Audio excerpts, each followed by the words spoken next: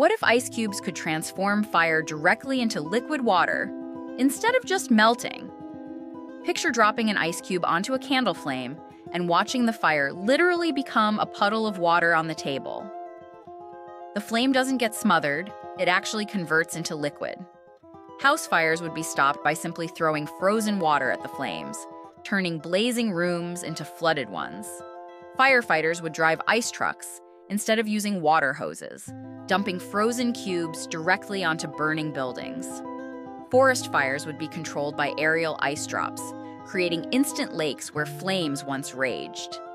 Kitchen fires would be extinguished by grabbing ice from the freezer, watching flames transform into harmless water. Even cigarette lighters would produce puddles when touched by ice cubes. Fire departments would stockpile massive amounts of ice instead of water, making winter the safest season of all. Natural ice would convert any accidental fire into harmless liquid on contact. The fundamental relationship between fire and water would be completely reversed, with ice as the magical mediator.